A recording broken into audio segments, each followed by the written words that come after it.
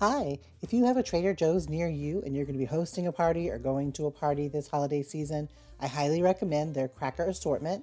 It comes with 4 different kinds of crackers in each box.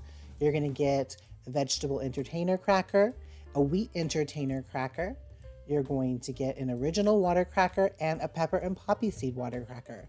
The crackers about 3 to 5 crackers per serving size at about 60-80 calories, and they're about size-wise about what you see on the side of the box is going to be their actual size. So they give you some serving suggestions by putting on like a cream cheese with maybe some salmon or some fruit spread or fruit with like a hazelnut, like a Nutella. They're really tasty. Only the water cracker is the only plain one. The rest of them have really good flavor and I highly recommend.